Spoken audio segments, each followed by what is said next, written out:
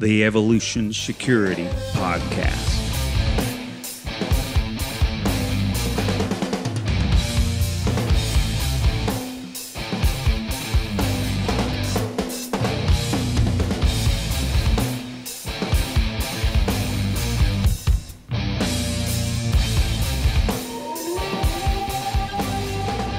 Hey everybody, welcome to the Evolution Security Podcast.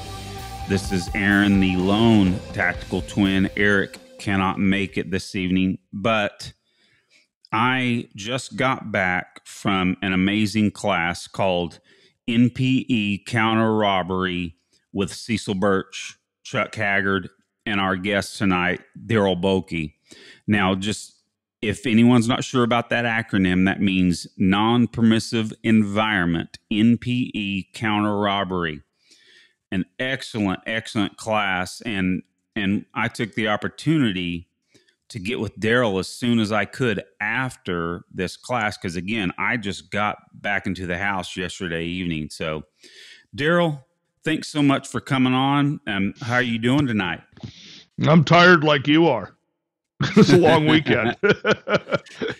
Yes, it was a long weekend, but you know, when you get through doing difficult things in a class like that, you know, and then the wonderful people that you meet and work with, it's elating at the same time. You're relieved, you're tired, but then at the same time you're elated because you went through something difficult.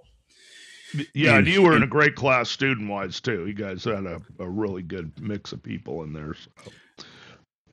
Yeah, it was a neat group. And, you know, again, people that show up to classes like this, they're usually some of the most well-adjusted people because they're already in a niche of a student market anyway, right? Yeah. So, but now, before we get into some of the information I want to go over with you, Darryl, just in case people aren't familiar with you, could you go ahead and give our audience a background? Yeah, I'll do kind of the short one. So I'm a retired police officer from Southern California. I spent almost 20 years on the job. I was injured really bad on an on-duty, in a fight on duty, that just stacked the injuries so hard they wouldn't let me come back no matter how hard I tried. I did not. I went out kicking and screaming. During my career, I spent 17 years assigned to the SWAT team as a firearms instructor and armorer. That was a collateral duty. I spent the rest of my time, I worked in patrol division, everything from patrol, crime suppression, proactive shifts, working in vice, spent 4 years in a helicopter, 4 years on a bicycle. I was an FTO for 10 years. So I did a variety of stuff, but it was all out of patrol division. I never had a desk job or an inside job the entire time I was there, so that was all street time.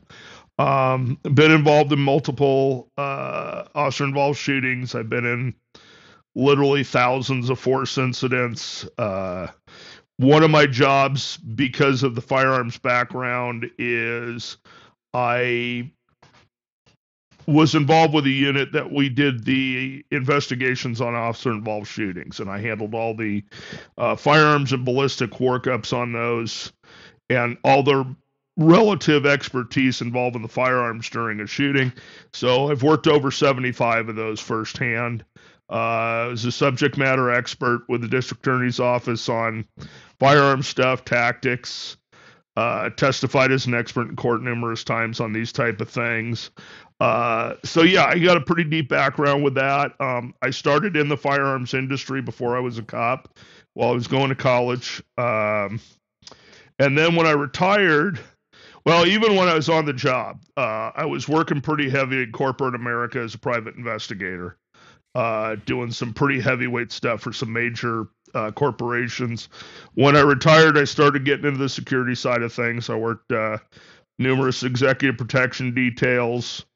I usually specialized on people who had actual death threats against them. I broke my celebrity rule for one celebrity family in Hollywood I was with for a couple of years with their kids. And then Wife died of cancer. I had an 8-year-old. We ended up moving to Texas, where my parents Mm. live, and and then started working a whole bunch of corporate security stuff and firearms instruction here in Texas. Partnered up with Wayne Dobbs to form Hardwired Tactical Shooting, which we've been teaching under that banner for 10 years. And we specialize. We have a lot of stuff we do. Most people know us for how we teach safety, uh, and how we Yeah. teach threat assessment, and kind of the shooting process is a little different than everybody else. And that's kind of what we're known for. And then I'm kind of back doing a ton of security work again as well. So at every level, I work everything from uniform stuff to like, uniformed off-duty cop type stuff, to working again back inside, a sort of deep inside corporate America, where I told the class I do a lot of stuff where they want cops, but they don't let us, but they don't want you armed. So working inside the same environments that a lot of our students have to deal with. Yes. Well, I can tell you, spending the 3 days I did with you, that it was clear through that whole time that you had a really deep and broad uh, experience level. So now, real quick, so I'll tell you what, I wish I had my phone recording all weekend, because that there were wisdom bombs dropping all over the place from you guys. I took as many notes as I could, and if there was something that hit me real hard, I made sure I wrote it down. But just to give a real cursory level of what we went through this weekend, and of course the class again was you, and then Cecil Burch from Immediate Action Combatives, who primarily taught the muck, or as it's known, managing unknown contacts. That's of course the verbalization all the way up to a possible physical encounter. And then we had Chuck Haggard there from Agile Training and Consulting. He did an awesome lesson in pepper spray, which I've wanted to take some lessons from him in pepper spray for a long time. It was, somewhat abbreviated on both of those fronts, but at the same time, I mean, just great information. And I'm going to go ahead and take another class from Chuck whenever I can. And then now, of course, then it's you. So it was Cecil on the muck. It was Chuck in the less than lethals, the, as he says it, in between a harsh word and a firearm. And then you were the primary instructor on the firearms front. Now, but again, I got to clarify too that all of you guys were giving lecture information on how you integrate all of these things that we were going on through the weekend in non-permissive environments. So, if I can interrupt you, Aaron, real quick, just yeah. kind of for the crowd so they understand sort of the basis of the class. The reason we call it that is most people we call average Earth people or normal human beings out there. Generally, a lot of folks work in job environments where they can't be armed. The reason they're leaving home every day is to go to a job that doesn't allow firearms, or is certainly not big on them, or into an environment, they're not, a lot of folks are not working at a, local gun shop or a training company or something where they, you can carry whatever you want all day. So most people end up either being restricted of no guns, no firearms, no weapons, to frowned upon or not socially acceptable. So that's sort of why we term the class. We want you to come to this with gear suited to an environment where you cannot be overtly armed, where you're truly concealed, not covered, you're not having your gun covered, but true concealment or undetectable levels of firearms. And the most likely thing where you would ever have to use a firearm would be in a street robbery or assault. So we tried to apply this to where outside of the home, where folks are, the situation most people will be in when they need these skills. And so the whole class is sort of geared to that, where Cecil's handing the hand-to-hand and the maneuvering and the setting yourself up for success on dealing with people as they approach you on the street, whether it's for a robbery, an attack, an assault. For the women, you can add the sexual assault side of that, a lot of that, to all the way up to if this goes extremely bad, with a lethal force option at the end. And then we use Chuck to sort of tie that into the middle of kind of gluing the approach and the force up with the firearms side, and he kind of helps glue me and Cecil together, if that makes sense. Oh yeah, that's a lot better way to put it than I was trying to. That's okay. That's wonderful. Oh yeah. Well, so to kind of be clear too, the way I saw it is that, and like you mentioned also, is that this, especially when there's guns involved in a class, it was not a typical shooting class. To me, a good nutshell was half of this was learning about your methods of remaining undetected with weapons or force options on one hand, and you guys all taught amazing information on that, including a presentation of what you guys carry often. I mean, from hardly anything to the firearms. But then the other half, and that's where you really came in, Darryl, is the decision-making process, especially when it comes to employing a shot fired. So I think that leads us into where I'd like to go into what your acronym, which is C, and how that goes into, how you evaluate threats. If you could explain that. It was a great lecture. And I didn't invent C. I stole that from a guy named Eugene Zink, who's a former Delta Force operator. Way back in the early 90s, I took a class from him, and I didn't take a lot because the firearms side of what they were doing was not compatible with our law enforcement side, but the threat processing was. And then, fast forward 20-something odd years, and I've played with it for 20 years, but I like the simplicity of it. So we go through a process of where we see or use our senses to pick up threats. Then we need to evaluate those threats. And, I went in depth in the lecture on what those threats look like and what we're looking for.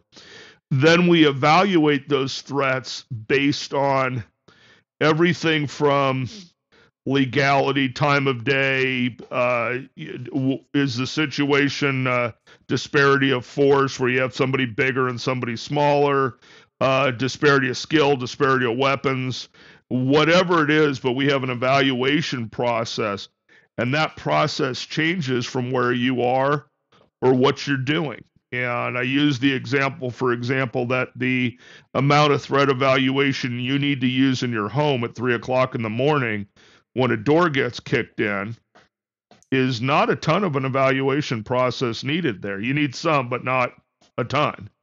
And it's not very complicated.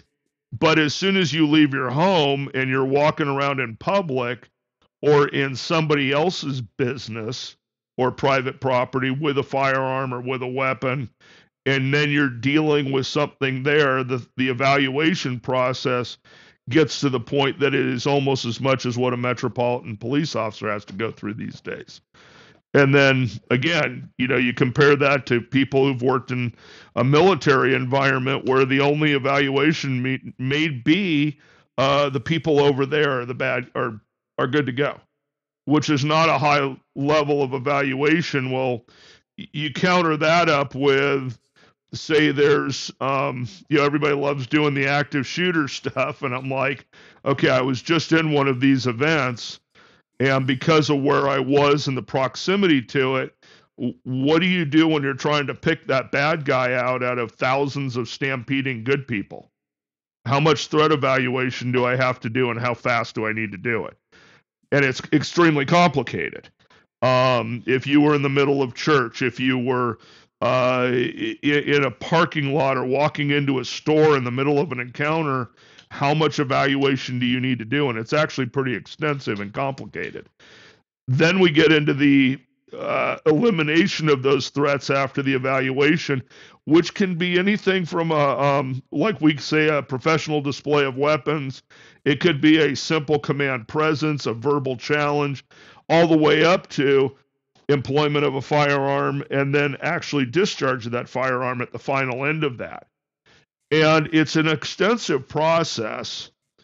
And what we did is we kind of forced you guys to go through that every time you pressed a trigger on a gun this weekend. And Yes, that's really hard. And like I tell people, the reality is you have to do that process in the United States for constitutional and legal employment of lethal force. You have to go through that process every single time you press a trigger. You have to go through that process probably multiple times before you can even deploy a firearm.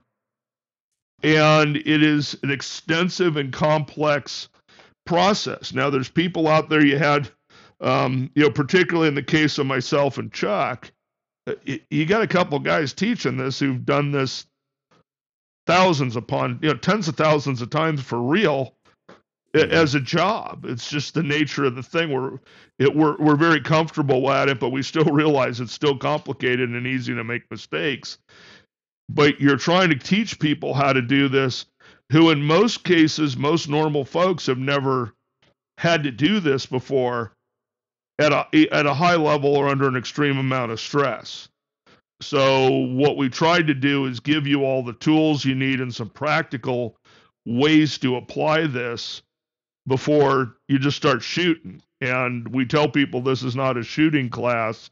It is a legal application of lethal force class with the firearms side. It's actually just a legal application of force from start to finish. But the finish with the firearms is we're teaching you to apply moral, legal, and ethical constitutional use of force with a firearm as opposed to being a shooting class. Mm-hmm. Instead of, definitely not like a normal class where you're going there and you're getting coached on technique, etc. Frankly, I don't recall any touch on technique because, most of the shooters were already decently prepared for the actual shooting technique that was required for the class. Just some quick admin stuff. Now, October 28th, I'll be teaching our Evolution Security Defensive Pistol 1 class here in the Tulsa area.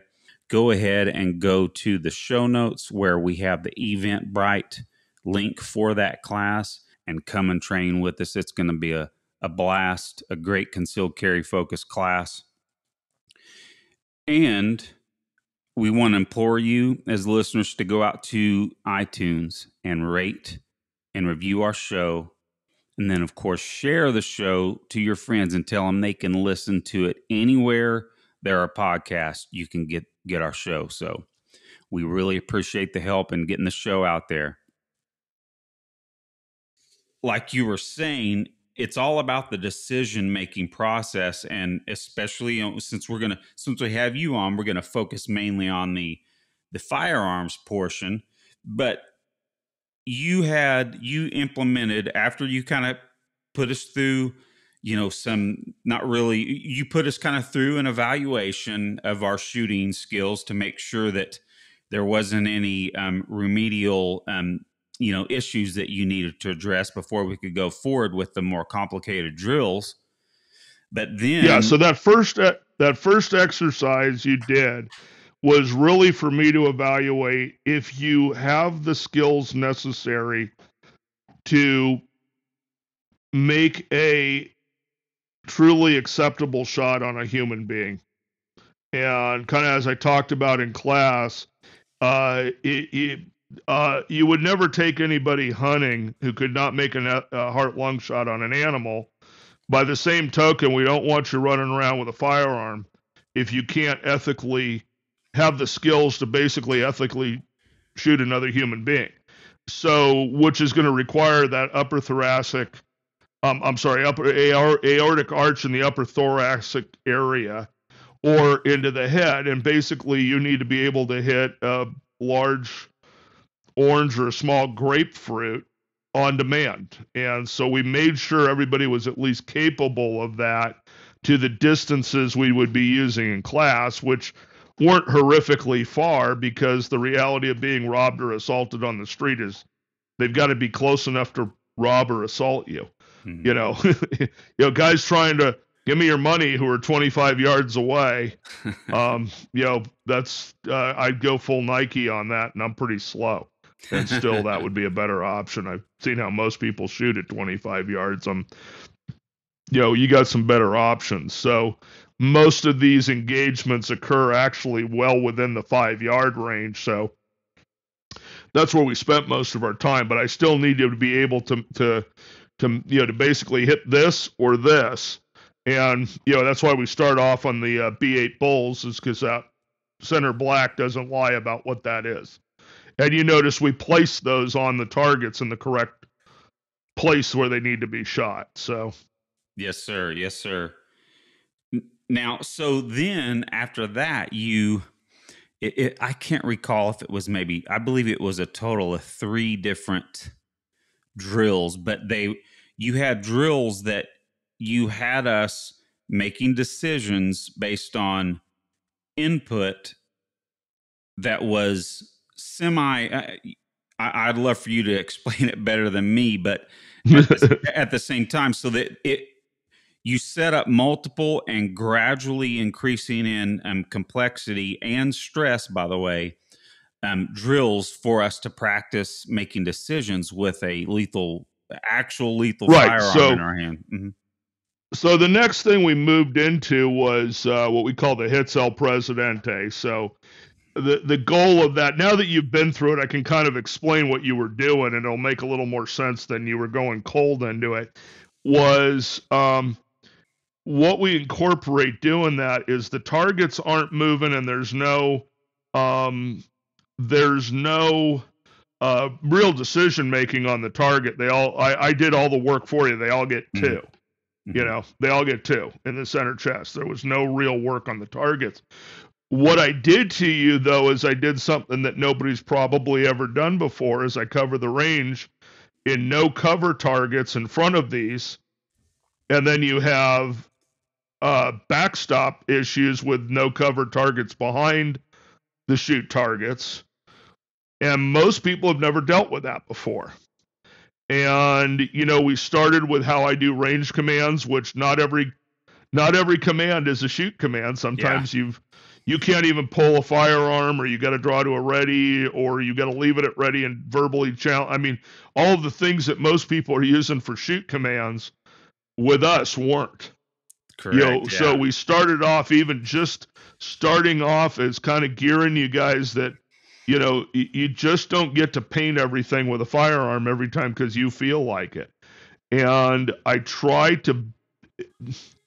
we try to truly bury the concept in your head.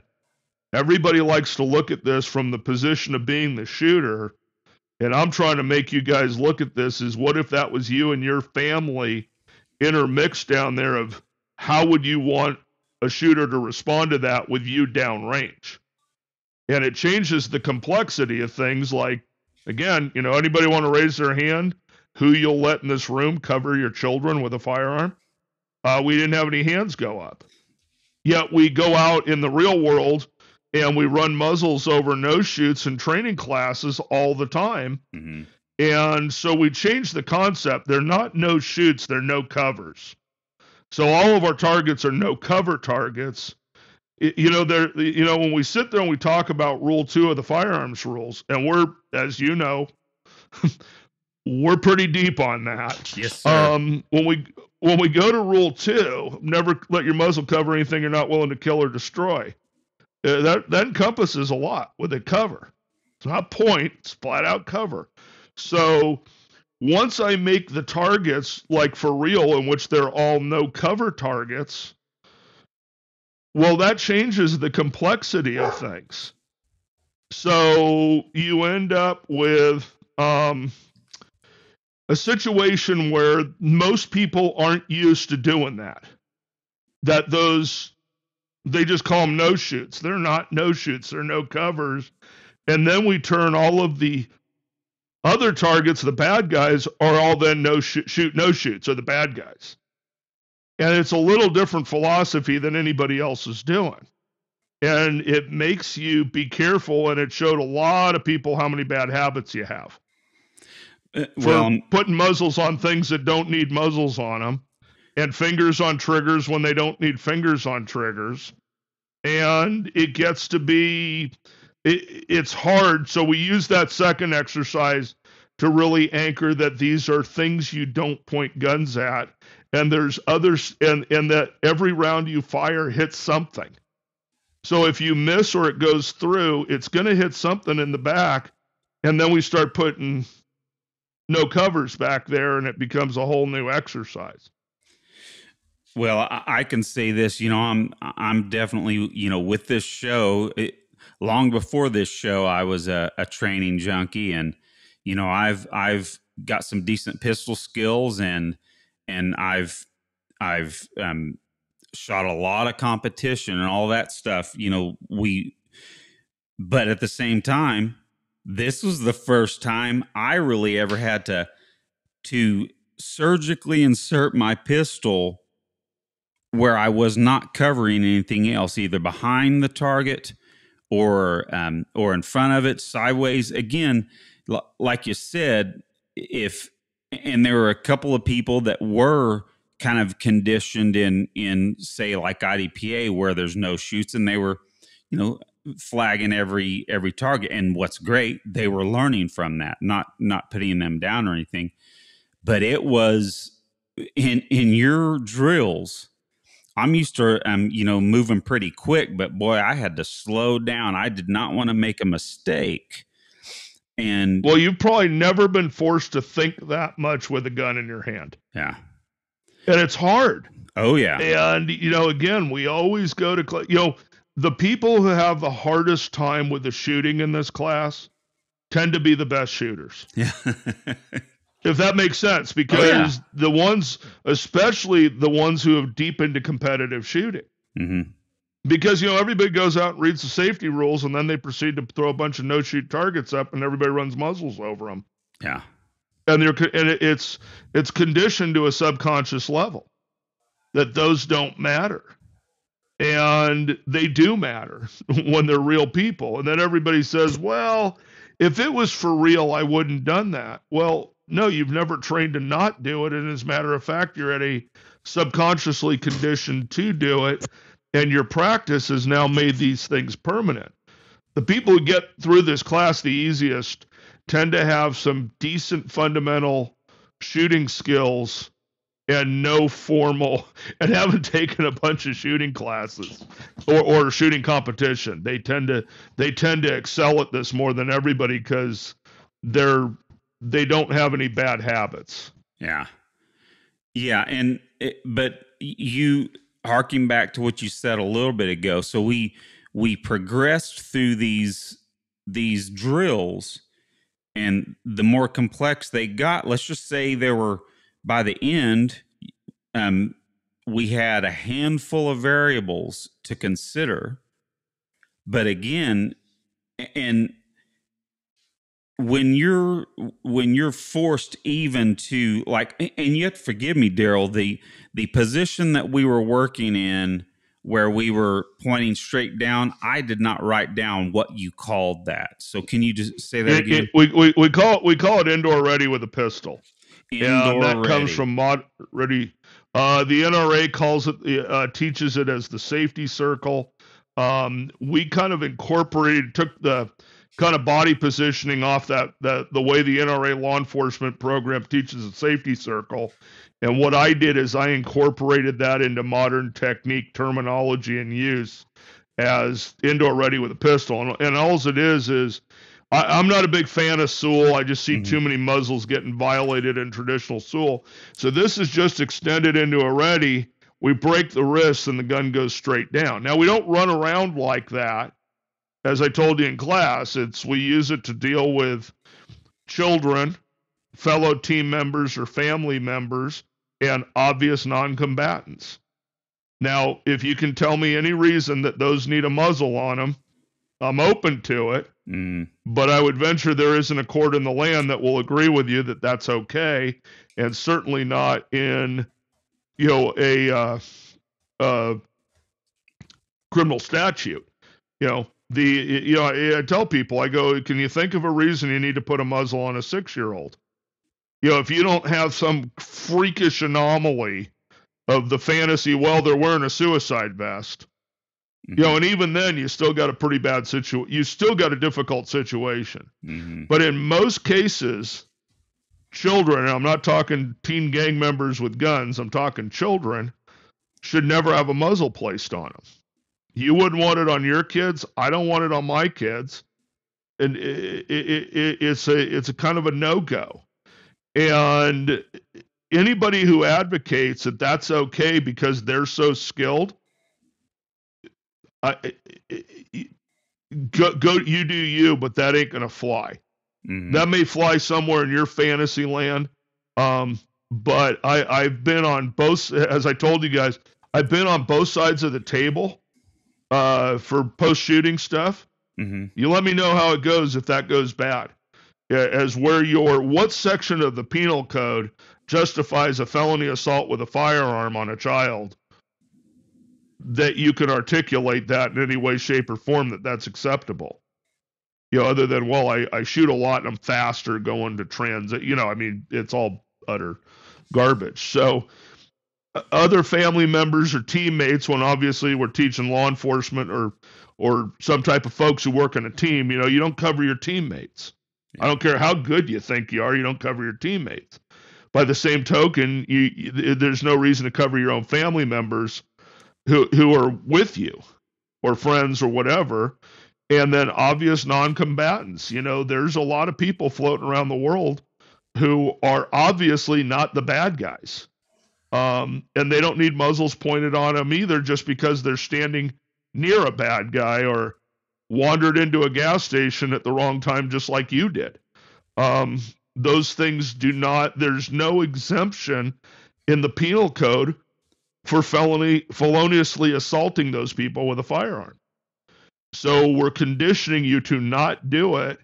And I think if you watched me demo this stuff, I have no problem moving a muzzle off something in split seconds from on to off. Where I'm not doing that, but I train myself different than most people do, if that makes sense. Oh yeah. Where most people are working like transition speeds on shoots. I'm doing those same exercises of working transition speed from a shoot to another shoot with 3 no covers between them. That's a different technique for that transition. And then I've got to do a C evaluation on one, transition through all those no covers, do another C evaluation on that before I put a gun on it. And then I've also got to Rule 4 clear that for backstops. There's a lot going on. Oh, yeah. And sadly, we just make this about pressing triggers as fast as humanly possible. And that's fun. That's things we can put a timer on and give you an award when it's over or a rating or something. And, that's great. That's just not what I do anymore. There was a time I did all that stuff. There was a time I was shooting competition and doing all these things, and I found myself picking up a lot of bad habits. And as we told you guys in class, Chuck and I became friends probably about 25 years ago. Him and I both got on a pretty hard crusade to get cops to stop pointing guns at things that don't need guns pointed at them. And we've simply extended that to outside of our law enforcement training stuff, to just extend that applies to everybody. Is just quit pointing guns at things that don't need guns pointed at them. Well, I'll say this too, and I want to say something about Chuck here in a second after we get through this little bit, but I did want to say this. So we finally, I'm going to tie this in, but we finally, after another decision exercise, We finally, at the end of day 3, we basically had a final exam that pulled all these things that you worked with us on into a significantly more complicated, random and unknown to us, scenario that we had to really use the acronym and process of eliminating threats, deciding what to do to eliminate them, going through that process multiple times. When we're just turning around, it wasn't a stage in a even a complicated stage in a competition. It was more complicated than that, because you're turning around, you've got pressure, everybody around you. But it definitely was probably some of the slowest shooting I've done. But, and the interesting thing is, I didn't think about my shooting whatsoever, because I couldn't think about my shooting, really. I had to think about all the other things to, quote, pass the exam or final exercise, that there was no way to think about shooting. What was funny is you did some of your best shooting, like a couple people in class, when you couldn't tell me anything about the shooting because you were shooting at a subconscious level.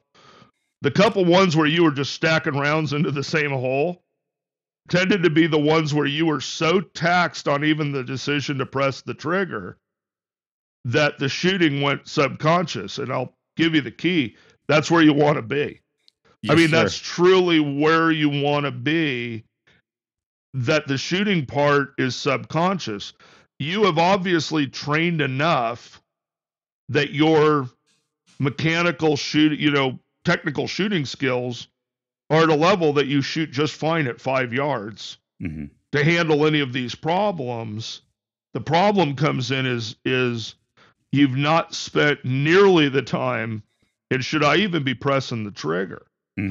If I gave you that stage again, the scenario I gave you at the end, was it horribly unrealistic?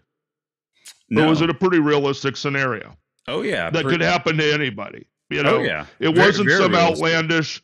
Yeah, we had no, Hamas paragliders. We did not have any ISIS, Al-Qaeda, Fifth Dismounted Hells Angels.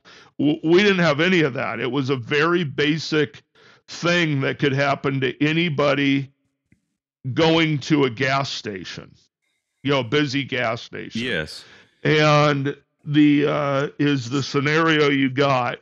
And we change those scenarios for every class. They're all tend to be the same situational thing, but the actual what's going on changes. Sure. Now, let me undo that and say, if you were at a shooting match, say that was an IDPA match or USPSA or something, and the bad guy targets were just bad guy targets and everything else was what it was. Was that a stage you would find in any shooting match? No. Well, okay. No. I mean, no. If you could run the muzzles on all the no shoots, yes, if you didn't have to make a no shoot on the bad guys, if you didn't have to decide how many rounds the bad guy needed or not, if all of the stuff I did with the other stimuli you needed before you could press a trigger or cover, if none of that was there, would that have been a pretty good stage for a match? Oh, certainly. Yeah, that you would have done in 6 seconds. It's exactly what I was thinking. That would have been, kind of a burn through stage. You would have burned that. Yeah, that wasn't complicated on the shoots.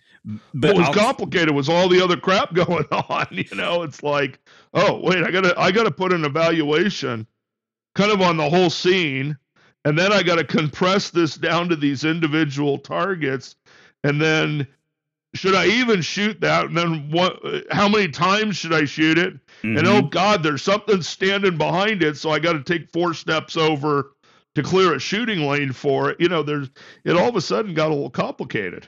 Oh boy, I remember when you gave me the command to go, I moved over to see what the scenario was. And at first, I can't remember exactly what I said. I started walking around there real slow. Okay, I think I even said something like, man, I'm screwed. Because when I first saw it, I thought, okay, I'm confused in the instructions. I was confused in the instructions real quick. I started questioning it in my mind. And then when I finally figured it out, I started shooting. But man, I don't know how slow I did that. You literally kind of had to walk around and take kind of a gander at everything before you even kind of like, okay, now I can start shooting. It took you a long time to sort of take the whole thing in. And the reality was there were 9 things down there. Yeah. Which in the big picture is not a lot. If you think about, go to a gas station or 7-Eleven or wherever, Walmart parking lot, go into a grocery store, whatever, 9 things is not a lot of stuff in the real world of what, is out there in urban America. 9 things in deep rural somewhere might be a big deal, but, God, I wouldn't even, and we had to call it something else because if it was Buc-ee's, it'd be 900. Things and half of them will be buying beef jerky. Right, absolutely. So you end up with, this isn't a real complicated thing, but in the real world, that's really complicated stuff if you're doing it right. And most people are sort of programmed. You actually did the right thing, is you didn't even pull a gun out till you had kind of an idea like what was going on. And you picked that up obviously from a lesson earlier in the class that don't even skin that smoke wagon until you know what you got. Because how many people did we have pulling guns on a complete no gun scenario? But you're just so used to, well, it's shooting class, of course I'm gonna take a gun out, and it's like, yeah, not every time. And and again, most of the training focuses everything on speed. How fast is your draw? How fast are your splits? How fast your transition? How fast? Not how fast can you process the problem before you even go to the gun. Once you go to the gun, how fast can you process the evaluation process? And you've got to do it every single shot. And we're doing very little training or setting performance parameters around that. And, the entire social media and training community obsesses about 1% of what the real world part of the equation is. And then that's where and I've even had to, I love to shoot, but the fact is that it comes down to it. You got to really understand a lot of that is a hobby. Yes. That's what it comes down to is, all of us that have, let's just say, have a modicum of our feet in the water in this national training community, we have way more shooting skills than we would ever need. So in other words, that's when at some point it turns over into a hobby and you're doing like you said, often you're doing a kata. Is there anything wrong with the kata? No, there's a lot that goes into that kata, but we need to get down to when the bare minimum, when the pads come on and you start sparring, just as an analogy. But to summarize it, unless you had one more point there, I don't want to interrupt you, Darryl, but to me... Let me add, because you just actually said something really brilliant. So I'm going to let you, I'm going to acknowledge your brilliance right now. All right. There's nothing wrong with having a shooting hobby.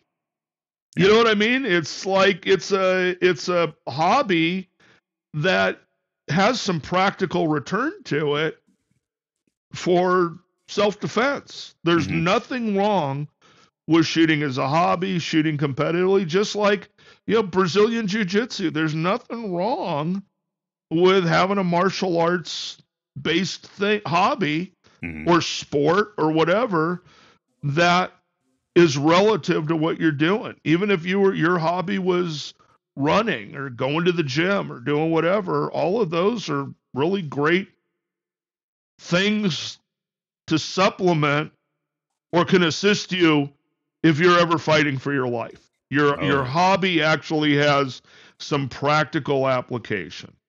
Yeah. And then for some people, they're deep dived into hobbies. For other people, this world tends to be a magnet for neurotic people.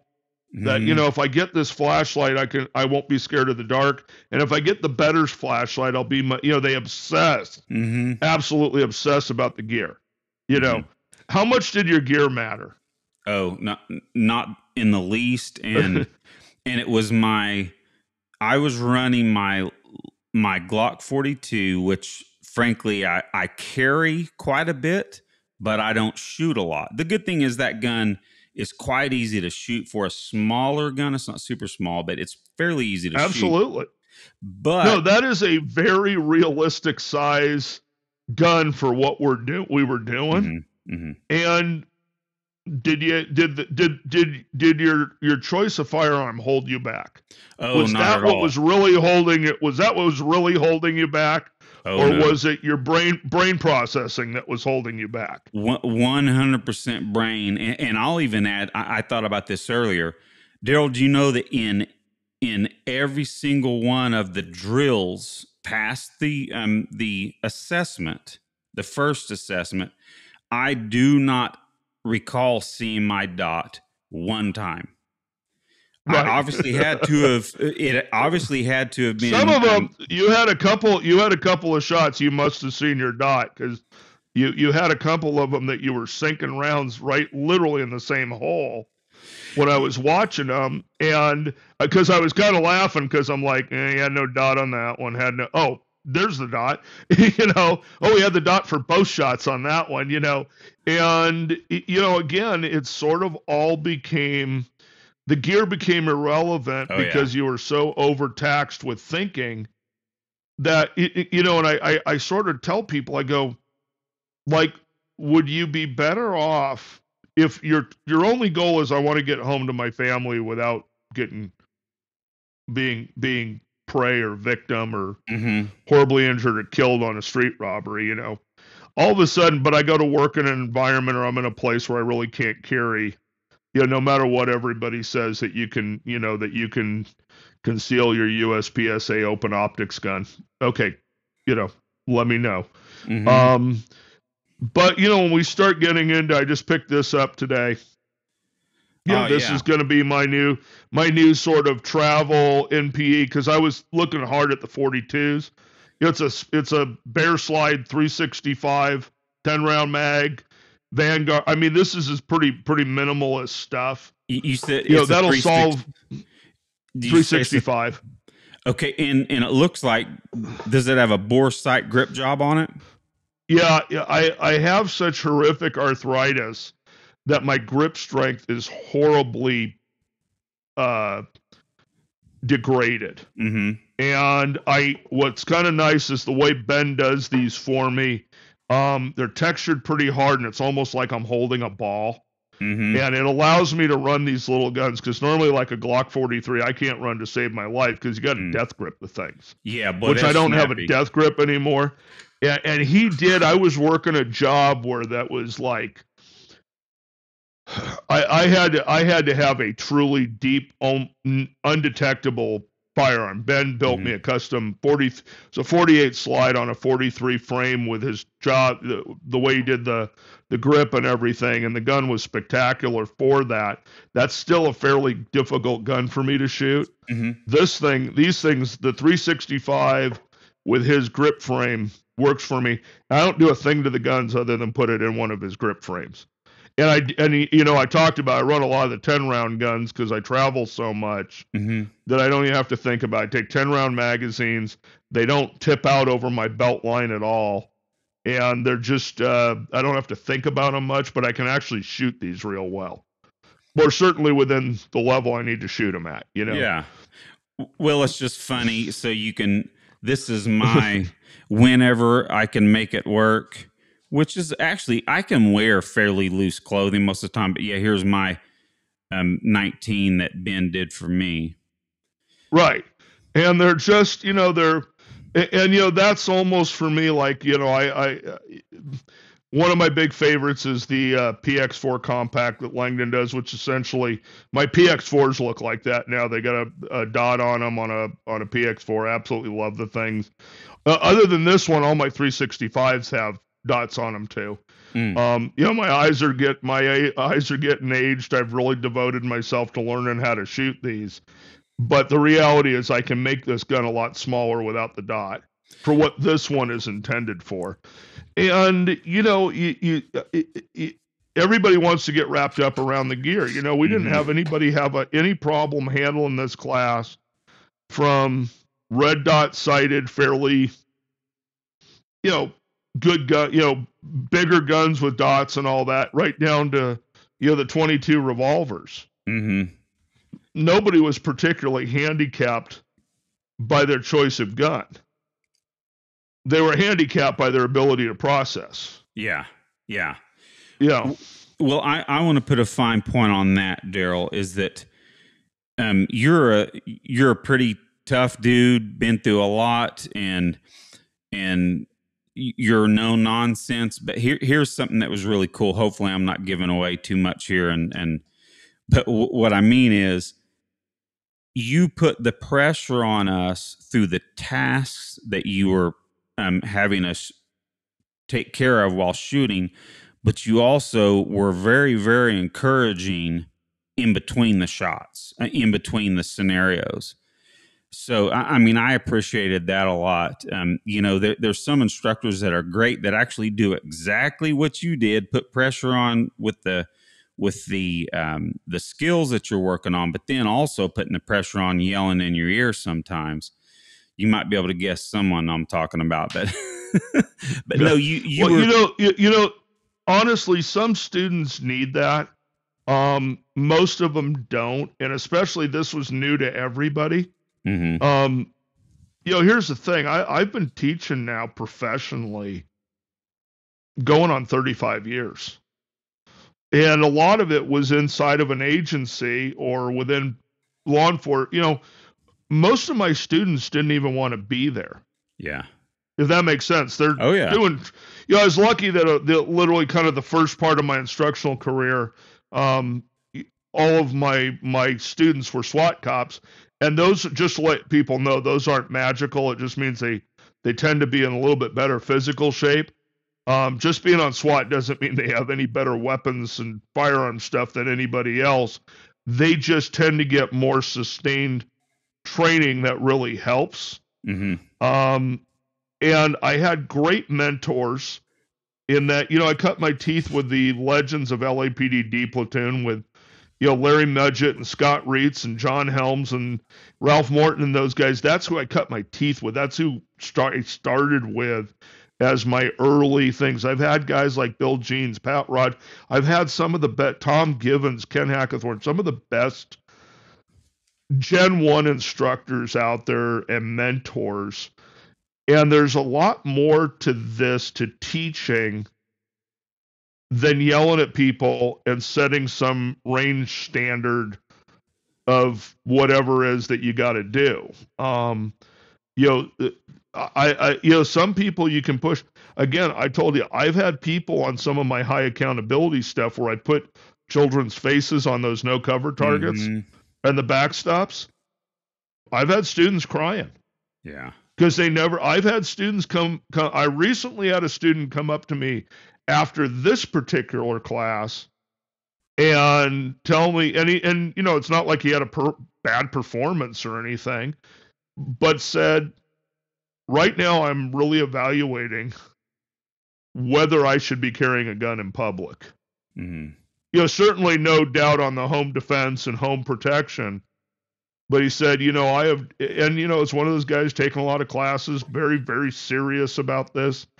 And he said, I did not realize how much potential there is for this to go horribly wrong on a very minor mistake. And you showed me how easy it is to go wrong on a simple not looking at the right thing or getting my processing out of order. And there's a lot that can go wrong out there. And most people are trained by television and social media that this is easy. Mm. It's not easy. It's not, it is not easy. And with tasks like this, it's imperative with our instructor cadre that we use with this class that these are some of the best folks you'll have out there. Not just me. I mean, with Chuck and Cecil as well. Oh, yeah. That will mentor and hold your hand and guide you through this process without making you feel like crap about it for not being good at it, because you've never done it before. Yeah. Is the reality. You've done the skills. Like, you could get a high-level BJJ guy in there in one of Cecil classes, and they might fail when they've got to start applying that as a force matrix, not as a, yeah, you got all these submission techniques, but you shouldn't even have hands on anybody right now. Mm-hmm. So that becomes critical. We always worry about, the industry parrots and charlatans out there trying to copy this class. And what we tell people is you'll never copy the experience level or the instructional depth on this. You can try to steal our curriculum, but minus how we coach it, you aren't going to be able to do it. It's a truly unique thing. Well, I can tell you the most, beyond being placed in a unfamiliar and actually something, many things that none of us have really ever done before, shy of that, the most important aspect of this class was, like I said earlier, I wish I had my phone recording all the wisdom bombs dropping from all three of you, because the experience that you guys all have had, and each time you gave a talk, or we can call it lecture just to keep it simple, you backed it all up with multiple experiences, maybe to back up the same concept. And there's no way, like you said, that there's, especially all three of you, that it would be really, really hard to get someone that, yes, could take your material, the same kind of concepts, but give it the coaching, like you said, coaching from a stance of actual experience. And it was, of course, extremely apparent. I've taken classes. Cecil's a pretty good friend of mine. I've taken a few classes of his, and very, quite familiar with what he teaches, but you can always go through that a million times because it's so dang hard. And I've worked with Chuck and talked to Chuck quite a few times, but this weekend I had heard you on some podcasts, and which were really intriguing to me, actually. And we can go on to part of that here in a minute. But the fact was that I had never heard you speak much more than about 30 minutes on a podcast, but listening to you this weekend, it was extremely apparent your experience, and that you didn't teach things without having the experience without it having experience backing it up. Okay, so when Wayne Dobbs and I started Hardwired Tactical, one of the core things we did, and we don't teach theory-based instruction. All of ours, a lot of people throw the word reality training or reality-based. Most of those came from somebody else's reality, or I heard, or I saw a video, or I watched, it's not firsthand. So the reality is that true knowledge comes from beating this stuff out on an anvil of experience. And from experience, so experience comes from failures, and wisdom comes from experience. So when you say we're kind of, and we sort of carpet bomb the class with wisdom, all of that wisdom came from our personal failures. Yeah. Every bit of it are off of personal failures. And whether it was our personal failure, or like with Chuck and I, that personal failure that we were the investigators on, where it was firsthand and in depth with what the failure looked like. And in Cecil's case, we love kind of working with Cecil because he truly brings the civilian side into it, or the citizen, the non-sworn, non-mill, non-cop side of it. Mm-hmm. But, most people don't realize what Cecil's depth in the martial arts community looks like. Yeah. And him and I laugh because, we've been through a lot of the same little pathways. He was deeper on the martial arts side and I was deeper on the firearms side. Yeah, but we laugh about all this stuff that goes back, 30, 35, 40 years of the combatives development and how many failures we've had. For as good as Cecil is in BJJ, go have an in-depth conversation with him about the losses to get there. Mm-hmm. Yeah, gee, did you set a record for like the fastest guy ever submitted? Where you were the dude getting submitted, and that becomes a driving thing of that'll never happen again. Mm-hmm. Because you made a mistake that bought you an L, Yeah. or got you hurt. And in my case, and I know in Chuck's, a lot of our cases are stuff that got us hurt. Oh. Or we were unable, unlike a lot of the law enforcement stuff. There's a saying that came out of LA Sheriff's Department, SEB, of, a lot of times fortuitous outcomes, dictates bad that people basically got lucky. Mm-hmm. And then we base all of our tactics on stuff that was luck, or we pat everybody on the back and it was great, hoorah. And not all of us operate on that. Most of us, if we were properly mentored and trained, is all the learning came from failing, but you got to get out and actually do it to fail at it. And, that was part of, I told all of you guys at the beginning of the weekend, what I'm going to try to do is I'm going to try to give you one brutal failure after another all weekend, not through trickery, of simply exposing you to something you've never done before under stress. And I'm going to give you those failures with no consequences. We all had to learn that of those failures with consequences. Yeah. In our world, a bad shooting, a bad use of force, a bad decision get you killed. Not reading something right get you hurt. And I have I'm 100% disabled. That's how I went out of the police department, from making mistakes. I got myself hurt pretty bad over multiple times. Mm. When I did the whole thing on, the value of a crescent wrench as a weapon, because I had one punch through my eye, I know. Yeah. It will knock you stone cold out.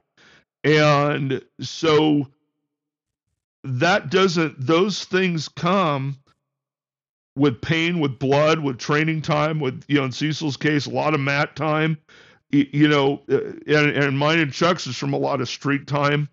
And you just sit there and go, how can we package this to hand these students this type of experience, but without them having to pay heavy consequences? And that's really what the class is building your experience, but through failures, or watching other people fail firsthand. You're like standing there going, oh no, I know what that dude just did. Or, oh, no, don't take the shot. How many of the scenarios were you looking at the target going, don't take that shot, don't, in your head, and then watching them put rounds into it and you go, oh God, or don't shoot now. There's a target there's a no cover right behind it, and then watching them take the shots. And so you learned not only from your failures, you got to learn from watching other people's failures. And nobody went to jail at the end, and nobody should be losing sleep over a lifetime trauma from making a mistake that hurts somebody you shouldn't. Well, some insight into that very thing. I was texting back and forth with a friend of mine that we're talking about meeting for dinner next weekend, and I said, "Well, I'm about to head out of town. I've got a really cool class with I gave her all the name, or just some individuals, and said, this is going to be a really difficult class. There's going to be lots of decision making. It's not just I said it's not a normal shooting class. I said, and I'm going to go out there and I'm going to fail in front of a bunch of people, and in a summary there, kind of roundabout way. But and then she sent back a text saying that, I'll be honest, that does not sound like fun at all. And I shot back, you know what? It actually is fun, because and I just said that, the exact same thing. When you fail, you learn. It's the most valuable way to learn, is to fail, and especially in a class where there aren't consequences, like you said. So, yeah, but it's that we try to make that class a little bit fun, with the lectures and sort of going through stuff. But with the consequences, we also give you accomplishments. Yes. And they usually come back to back. When I give you those commands and somebody pointed a gun at something they're not supposed to, and then and then from then on, you never do it again in class. Mm-hmm. Well, that's a major accomplishment. That should bring joy to your heart that, I just broke a habit, or I just instantly corrected this from making a mistake to not making that mistake the rest of the class. Mm-hmm. Which should translate into, you're so consciously aware of it because of the failure and being embarrassed in front of everybody. And, the ones where I would give like a no shoot threat command, and then somebody bang on that target, they shoot the target. I think one of those was you, if I remember right, and, I don't think it was so, either you maybe. or maybe it was a guy next to you, but somebody did it. I remember on your side where you weren't supposed to shoot and they shot, and you got that experience of, God, I'm glad that wasn't me, or but then you get to feel accomplished that you've now had a bad experience that doesn't get repeated. Mm-hmm. And that's fantastic. That's where all the happiness and joy is. I mean, we can create a class where everybody feels good about themselves through the whole class. It'd be fun. It'll be a lot of fun. We're just gonna have a fun shooting class where we encourage you to just be happy, and it doesn't matter what you do. We're gonna say nice things about you. That's getting the everybody gets an award pizza party, and that's kind of not our thing. Well, and then how many people are actually going to remember that class 2 years down the road, right?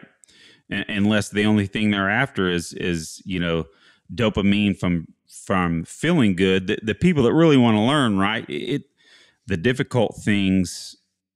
Okay, so like for instance, just real quick, our audience has heard this story a few times probably, but my first ECQC, Extreme Close Quarters Concepts class from Craig Douglas, I was so scared right before the first evolution, the matchup, right? People understand it as Fight Club. I was going to quit.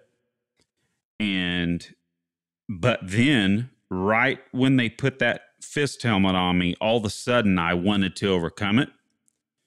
And then once I got through it and frankly got my butt handed to me, I was elated, and by the end of that class, I was hooked on that kind of training where it's difficult, you make mistakes, you really don't like it in the middle of it necessarily, but at the end of the day, at the end of the weekend, it's some of the best time you've ever had, and you didn't die. Mm-mm. Your mistake didn't cost you a trip to the hospital. Your mistake didn't cost you a lifetime injury, disability, whatever. But you now have answer. You've now been as close as you can to being in a real situation like that. Mm-hmm. But again, without the consequences of that, if that makes sense. And the other thing, a lot of that stuff, how's your gear selection look after that stuff? Oh, you're talking about like after ECQC? Yeah, what's your gear selection look like? Well, for one thing, you're usually going to come away knowing what holster that your holster that you have cannot withstand a roll on the ground. And if it did, you're cool. But at the same time, like this is a Tenacore holster, and I know full well this will make it. But that's one of the main things is what you also know is if that your you're using deep concealment methodology that maybe that holster isn't to that level. Yep. What you really have to be careful with on, what the weaknesses are too. Yeah. It's funny, like, a perfect example, you'll see Chuck and I advocate a lot with people looking for, sort of a minimalist, basic, and you said, it's hard to go wrong with either a J-frame or an LCR or something similar in a Dark Star Gear Apollo, for example. Mm-hmm. Well, Chuck and I know that because Chuck and I both ran J-frames in a Dark Star Gear Apollos through Cecil's class. Yeah. Where you're rolling, you're doing all the stuff. And the class we did, it was on dirt. We weren't even rolling on mats. I mean, we were rolling on the real thing. It was pretty brutal weekend. And, we can sit there and go, the gear will hold up. The concept holds up. You can get the guns deployed. We didn't suffer any issues with not. As a matter of fact, we were able to do things with the snubs most people weren't with the semi-autos. Chuck was making a habit of taking semi-autos away from everybody. And, we weren't losing our snubs. There's not much to grab onto, So we get out and we actually test this stuff under hard conditions. But, you're never going to be successful if you don't test yourself and test your gear and test that under extremely difficult conditions. And this class is just brain difficult, more so than it is anything else. I would agree for sure. Well, so you're bringing me up to something I would at least like to cover real quick before we have to go. Darryl, so that is one thing that you're fairly well known for, and that's what got me interested in you was I don't even, forgive me, what podcast it was. I was probably just looking for something different to listen to, and it was you and another gentleman, and maybe it was Wayne Dobbs, but where you guys were talking in depth about snub-nose revolvers, and not just snub-nose revolvers, but snub-nose revolvers with cartridges that maybe lots of people would think are inadequate. So, and of course, everything you put forth in this class and on that podcast and your experience, that a lot of times that's what you need. It's actually the perfect tool and all that you may need. So if you could just touch on that a little bit. And sure. We, again, because we do this stuff in this sort of very high level reality based stuff, and Craig Douglas will tell you the same thing. If you told Craig, I'm going to bring a snub revolver to ECQC, Craig wouldn't tell you, oh, you're going to fail massively. He'd be like, whatever, you'll be fine.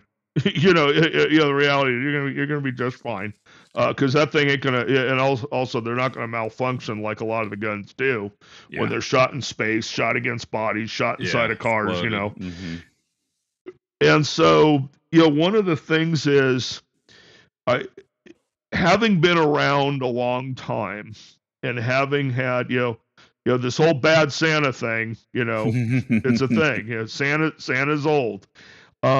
But being around a long time and who I was taught by. See, we didn't have, when I was coming up, we had gun magazines and going out and actually training with people. That's what we had, and you sort of figured out pretty quick that most of the gun magazines were fairly full of BS. Like, it's no different today. But what you did get was like really listening and being mentored by guys. And so I got some of the best mentoring money could buy on like the big gun stuff, the tactics, the service size guns from, there was no better in the world at the time than LAPD D team, period. When I was out there, LAPD SWAT was the top tier there was. And I've trained with most of the big teams on those guns, the tactics, how to offensively use a pistol, if that makes sense. Where you're taking a pistol into trouble, And that's all well and good, but what a lot of people don't realize is because I started in the equipment business. I worked at a police equipment store in San Diego in the 80s. That was sort of the place to go for a lot of the really good folks. I tell people I sold SEAL Team 5 their SIGs before the Navy bought them. So, that was my level of customers, and all the old narcs of the 70s are treasure troves of information of how to carry a concealed firearm and what to carry. Because we don't do narcotics work like they did back then. I mean, guys that go for years working deep, immersed in criminaldom. Now we send a CI and buy dope. We've got the surveillance equipment, recording. I mean, we don't do investigations like that anymore, where we turn a cop into a dirtbag and they go live amongst dirtbags for years. We just don't do that anymore. We had guys back then who had decades of doing that. And I had access to guys who had worked the Cold War. We get all excited about ISIS and Al Qaeda. The Russians and the East Germans and the Chinese were a different ballgame of level of badassery in those Cold War era. So I had access to a lot of guys carrying guns with a lot of consequences if they were ever discovered. Mm-hmm. And they were experts at using little guns. And some of these were little tiny cartridges. I tell people, I go, high standard, the high standard Derringers and 22 mag. And that was like the pocket gun of the 70s. I mean, all the dope guys and undercovers and a lot of cops, that was a second and third gun, was these 2-shot Derringers and 22 mag. And they were devastatingly effective in how they used them and deployed them. And they were easy to hide in the clothing of the day, which the jeans were tight, no belts, a lot of that style of clothing. That was the snub pocket gun. The snubs were appendix guns.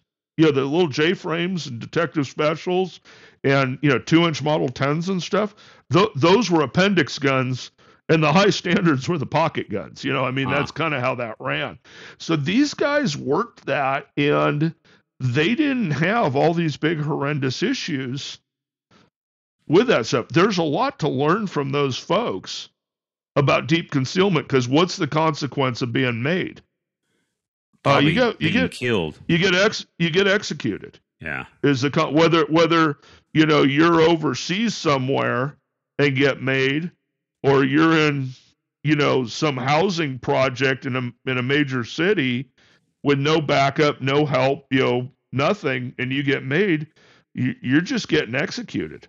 That's a big consequence. I learned a ton from those guys. And then, as I told the class, working a year of vice where I was picking up hookers for a year, the first thing they do is pat you in very unsocially acceptable way to find a weapon on you. And you can't get hinked about it because, again, you're supposed to be getting naked here in a minute. You're going to pay her for this in a second. And so getting weird because she's reaching inside your pants or checking your waistline or something, I really learned a lot about concealment, and I found these little guns are much easier to conceal.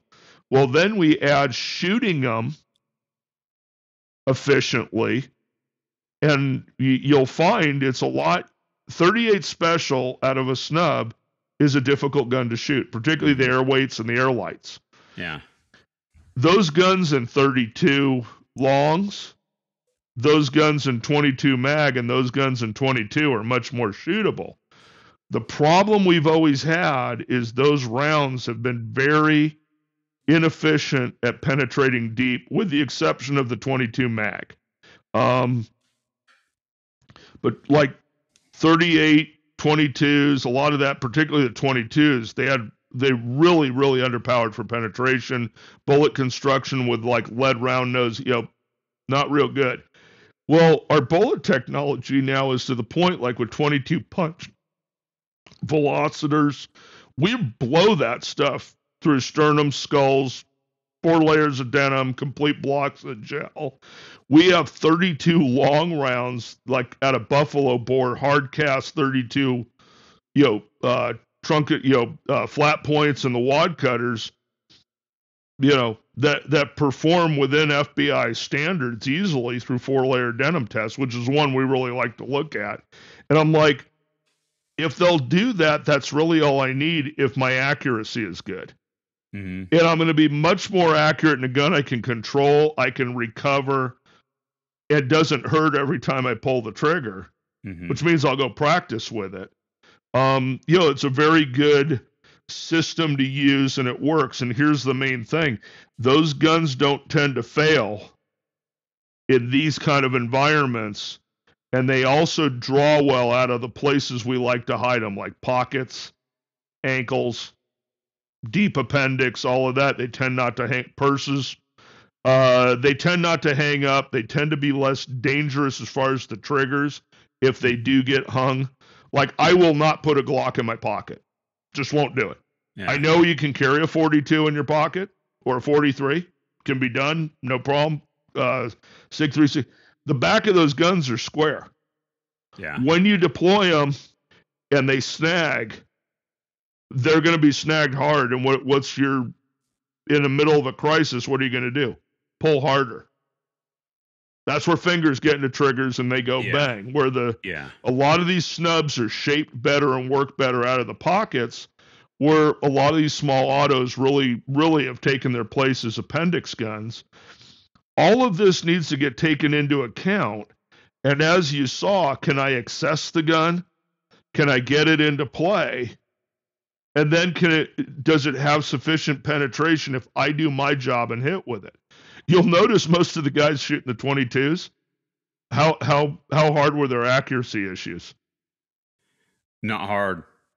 No, they're easy guns to shoot. Yeah. They don't recoil. Yeah. You're shooting a recoilless system, so you're getting this little bap, bap, and it's like, you're not living through that with a 22, and any dreams that it knocks people off their feet, where they lose sufficient issues. The only issue is they don't hurt as bad or they don't have as much oomph when they hit hard things like big bones. Yeah. From my time of actually going to autopsies, lots of shootings, working for an agency where we carried big bore guns, 45 Colt, 45 ACP, any of these big bore rounds, they start hitting femurs and they break femurs, and that stuff is horrifically painful on the receiving end, where a 22 long may not be. Yeah. But if we're looking for here and here, if we can get it in, they scramble just as hard as anything else. Yeah. And so now do I have a little tiny system that I can better get into the acceptable target? That's really what matters more than what, the gun fad of the week is on what you have to be minimally armed. Mm-hmm. And, and you got to start drawing distinctions between, we all like these go to trouble guns, where what we're teaching in this class is get out of trouble guns. And that's you got to kind of draw the distinction there, but that also comes with a mindset that we talked about in class.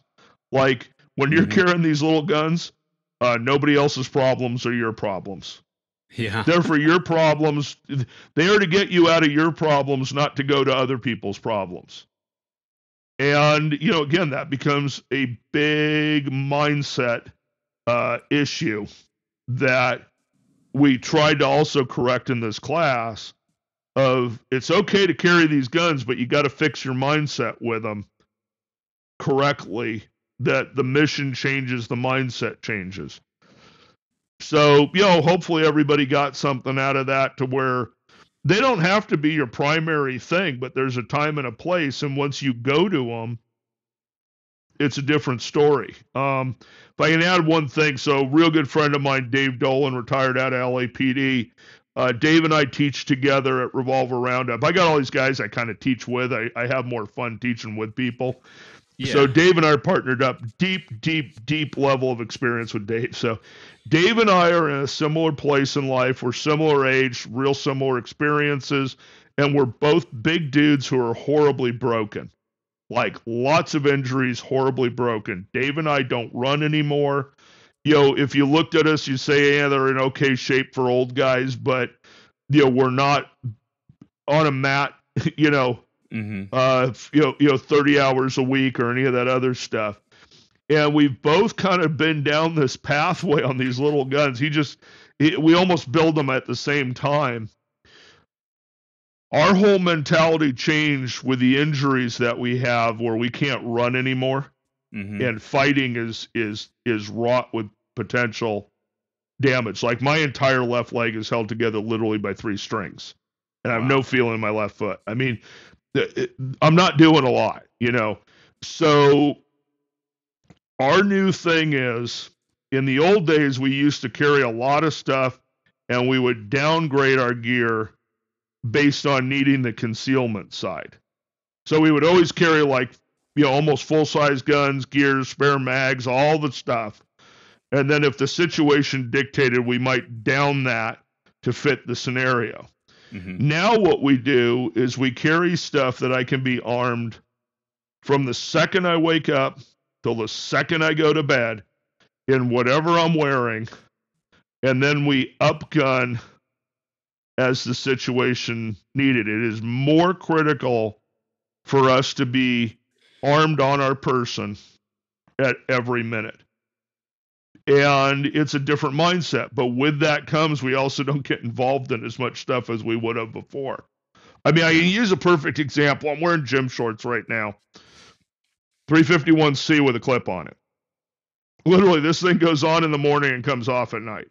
Awesome. Is it a great gun? No. Every one of these has got bugs in them, and you got to get them out. And once you get them to work, they're good. But, it's a 22 Magnum. But it's 12. This entire package loaded right now is 12.5 ounces.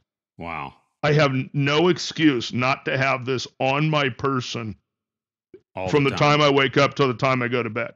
Yeah, and when I leave, I'll strap, if I leave the house and put pants on and a belt and stuff, I'll throw a 365 on with a dot, and I got a 22 revolver in my pocket. But for walking around gym shorts, this is pretty sufficient, for most of my life. Yeah. And again, it's sort of changing that mindset. But how limited am I to what I can go get involved in? I'm pretty limited. Yeah. So this will dictate my mindset for the day of how involved in your problems I need to be. Yeah. If I go to work on a security job and I got the war belt on and the, full-size gun and the red dot and the knives and pepper spray and all the junk, I'm more and somebody's paying me for it, I'm more likely to go get involved in your problems. Mm-hmm. But these things set the mindset to mind your own. And because of the caliber stuff, you better hit hard in the right place. Yeah.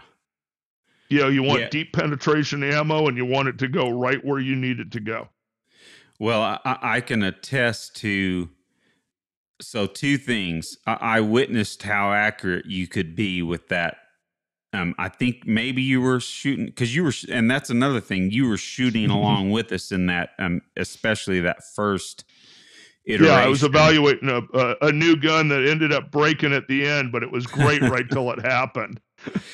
Well, but so I can attest to, you let me shoot your LCR 22, and that was another fun thing. And aside, we all kind of at the end got together and kind of just plinked a little bit, trying out everybody's different guns. Yeah. But I tried your LCRs, and man, I was yanking that trigger because I was not used to, because it's a pretty hefty trigger. It's 14 pounds. Yeah. But rightly so, like you said, it's a lot safer trigger, especially if you're, having to rush it out of a pocket. But, when I was shooting in that, I was thinking, man, Darryl really knows how to run these triggers, because I sure as heck can't. Yeah, and that's its art. We do revolver roundup now every year out at Gun Sight, and the thing is, so my circle of people with the revolver stuff, if you can shoot a double action revolver, mm-hmm. you can shoot anything well. Yeah. I do all my dry practice with a double action revolver, because if I'm good with that, this 365 trigger feels like a match gun. I'm like, Those guys are way. I got this little hiccup in my 2 3/4 pound trigger. I'm like, yeah, whatever. Yeah, Yeah. okay, yeah, Yeah. that's your word. Yeah, yeah. Learn how to press a trigger, pal. That's just and but those triggers. So we call those heavy double action triggers, whether they're in a revolver or an auto or like the HK Lem. We call those thinking triggers. So long movement triggers are thinking triggers. Would you have been limited on any of those? Were you shooting faster than your trigger speed on any of those problems? Oh, No, they're thinking triggers for thinking problems. Yeah, that's I like good. to call like the double action, single action guns is you have a thinking trigger when you need a thinking trigger, and you got a shooting trigger when you need a shooting trigger. That's kind of why I really like those Langdon Berettas, So, you end up, and most of my career I carried a double action, single action gun for more than anything else. So I'm kind of used to them. But, I found them on the street, we're fine. Last shooting I was in was with a DA semi-auto on, I couldn't have told you what the trigger weight was. I just knew I had to be smooth on it and pat myself on the back. It was an exceptionally good shot where I planned on firing a pair and the guy went down so hard in one that I didn't need the second shot. But I certainly wasn't handicapped by the trigger. What I was handicapped by was I had a horrifically difficult decision-making process in a dark bar where everybody looked like a suspect, and there was also backstop and front stop issues all over the place. Wow. And that double action trigger on my gun was not a horrific handicap that couldn't be overcome. And the trigger weight didn't matter. None of that stuff mattered, I referred in the class, before to John Helms, who I use as one of my mentors, probably greatest living gunfighter amongst us. And, John told me one time in a conversation, he goes, look, all I need is a gun with a trigger I can manage, sights I can see, and it needs to be reliable. Other than that, I don't care. For most of us, we were issued guns or restricted on the guns our whole lives that we're out, hunting felons with. Mm-hmm. And, so a lot of us don't get real hung up on a lot of this weight trigger, this kind of, can I manage the trigger? Yes or no? Has it got some sights I can see? And does it go bang in all the situations I needed to go banging into? And it's like, okay, from there, start problem solving. Yeah. Quit getting all hung up about the gun. I'll tell you what, that's a very, very good place to start wrapping up, because let me put a fine point on this, Darryl. What you explained in that real world scenario where you said you had to take one shot during making a complicated decision, you had to make several C cycles, and that's SEE, right? C, evaluate, eliminate. And then you literally just described the type of scenario similar to what you had us run through in the drills. So that's an interesting way that you would tell that right at the end here. So now, Darryl, it all came from somewhere. Yes, sir. Clearly, so that's why it clearly came from somewhere. That's why it's a proper mic drop situation now. But I'm going to say, real quick, let me add something to that. Let's hear it. No attorney, never prosecuted, in policy, immediate dismissal by the DA's office, no civil liability, no nothing, because the shooting was that good. Awesome. On a minority in Southern California under the Ninth Circuit. So again, if you can process this stuff right, it can go really well for you, with one and done all right. Yeah. So you're saying with the right processing, you can even win in the Ninth Circus Court of Appeals? Yeah. Well, it never went to the ninth, but I know. No, from where I was at, though, we had to use the Ninth Circuit rulings. Oh yeah. As a as a guide to what you can do. Yeah, and of course I'm I'm poking a little bit of fun there at the Ninth Circuit. They need it. It's if you can get it by anything in the ninth, you're doing something right. Because that'll fly anywhere else. Yes. Well, so I want to say just real quick, and then I have one more question. But before I say that, I do want to make sure that people understand that what we've been talking about is the class with you, Darryl Bolke, Chuck Haggard, and Cecil Burch. It was the NPE Counter Robbery class. I highly recommend it. It was an excellent class. I was elated to have been able to go, to get through it, to learn a ton. And I would just encourage you as a listener to make sure you check out everything that all three of those individuals have to offer, because no matter the class, now that I've gone through classes with all three of them, I can guarantee you that you're going to learn something. Now, we don't have time to get into it either, but I wanted to make this very important point too about the class, is that you guys also gave an excellent presentation of the smaller guns you carry, how you carry them, the holsters, the pocket holsters, everything from that on into very, very unassuming weapons that you can carry anywhere, including on flights. But that's another. I think people need to go to your class to get that information, because it was so illustrative seeing it firsthand. So now we are at the point, Darryl, that all of our first time guests, because we usually have guests back about 3 or 4 times at least, but the first time we have you guys on, this is the most important question of the show, and it is, what are your 3 favorite bands and or musical artists? Gosh. AC/DC.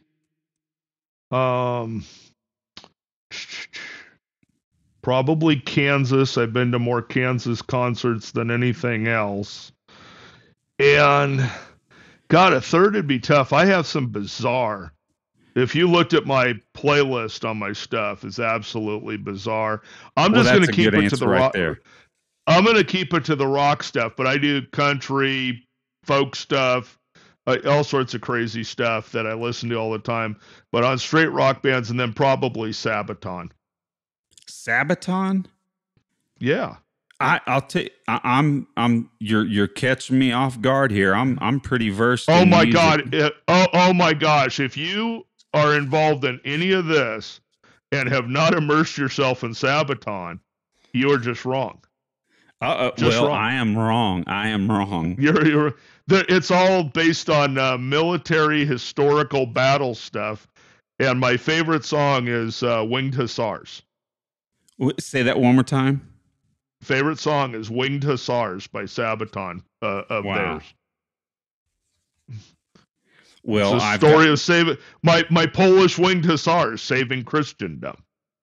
Oh wow! I can't believe you've never heard of Sabaton. Oh, am I okay with AC/DC? Right? Of course. Look around the room here. I'm a rock guitar player for sure. You said, have you had Easter John? No. You gotta have Easter. You gotta have Easter John to talk about guitars. Okay. I just lived in his when I'm working in Oklahoma. I've been living at Brian's house among all the amps and guitars. Like he actually played in bands and stuff. I mean, he's a serious rock guitarist. Yeah. Okay, so well then if you don't mind hooking me up with him, because yes, that would be a blast. Absolutely. That's one of the aspects, and that's why we asked this question, because for one thing, everybody's heard, not everybody, but lots of people have heard you talk about your revolvers, but I wonder how many people have heard you talk about your favorite bands, right? So that's one of That's one of the reasons why we bring it Because up. I'm the most non-musical human on the planet. I can't play anything. Oh, no. But, I would rather play. Well, okay, let me put it this way. I am as much of a music fan, give me something great to crank up in my car stereo, as I am a guitar player. So to me, the experience of music as a musician or a fan or just a listener, oh man, it very rarely do we ask that question and someone not show that they love music. I can count well, you know, on, it's funny. So can I give you an accomplishment, a gun and music accomplishment? Let's hear it. So I was driving home from SHOT Show, and I went through every single AC/DC song ever recorded chronologically. Wow. And I think I was within probably 2 hours of Dallas. And I got to tell you, I couldn't wait to get some country music on. I'm just switching that up. But it was quite the accomplishment of going of every single song front to back was pretty crazy. So that was just some goal you set forth for yourself. Yeah, I just decided that I'm driving home from SHOT Show all by myself. I am going to, from the very first recorded song to the very last, do the entire AC/DC playlist. And again, it took from Vegas to almost Dallas to get through it. Oh, wow. That's cool. There's a lot there. Very cool. There's a lot there. Well, there's a reason why when people think of rock guitar that Angus Young comes to mind. So that's excellent. Well, Darryl, I appreciate your time. I was really excited that you were wanting to come on when I asked you the other day. So I'm glad. This may be one of the quickest turnarounds we've ever had, where I ask someone to come on and then you get to come on. And the very fact that I just got to take an excellent class and learn from you just several days ago. So thanks. Yeah, again. we were eating chicken fried steak 2 days ago. So, you know. Oh yeah, and boy, that was chicken. Yeah. Oh, that was some good southern food for sure. I'm glad you guys suggested going there. Well, Darryl, you have a good evening. Thank you for your time, and I definitely look forward to taking classes from you in the future. And if you'd like to come back on, that'd be great too. Anytime. All right, buddy. You have a good evening. You too. Thanks, Aaron.